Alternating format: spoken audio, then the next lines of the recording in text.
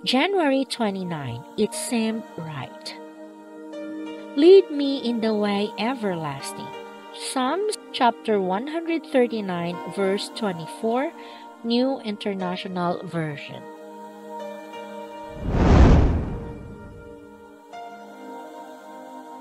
I was showing Melissa a favorite special and secluded spot my father had loved in Stanley Park, British Columbia. After introducing her to the rock etching of poet Pauline Johnson and a recitation of a favorite poem, West Wind, Blow from the Mountains, we settled down on a redwood bench of V&V. Veg and View, as Melissa liked to say. That's when we saw it. At least a centimeter in length, the segmented ant body exuded confidence. Its initial trajectory was toward a bank of ferns and delicate forest flowers, bordering the opposite side of the sand-packed walkway. "I'll call it ABC," said Melissa, watching intently, "and British Columbia." ABC was motoring along well enough initially.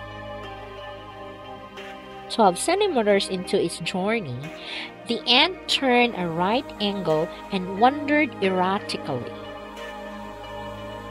Next, it made a U-turn, traveling in a series of half-circles. Melissa grabbed a twig and, drawing a straight line to the bank, nudged ABC toward it. ABC tumbled over the edge of the straight path, righted itself, and walked a few inches towards the opposite bank. "Look!" cried Melissa. "I made a path and ABC is following it." Dream on, I thought. ABC climbed back over the edge of the path and began a set of zigzag machinations. Melissa placed twigs on each side of the path,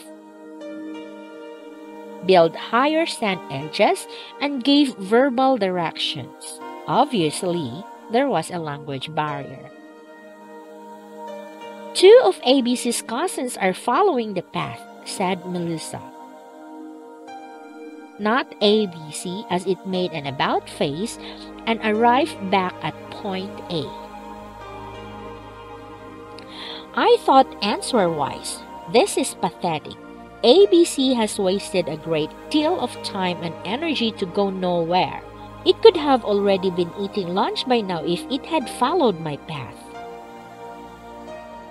"Like how humans," I suggested. "Scripture lays out for us a clear path,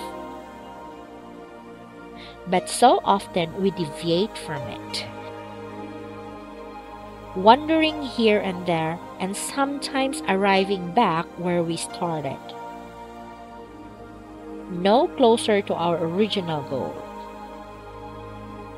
30 minutes later, we rose to leave, but ABC was still immobile at the corner of the redwood bench, no closer to the bank of ferns and delicate flowers, and lunch.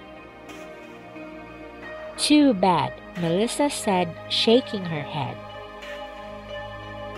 I tried to direct ABC towards the right way, but still it had a mind of its own. "Lord," I breathed, "renew my mind. Help me to follow the path and avoid unnecessary detours. Lead me in the way everlasting." Arlene R. Taylor.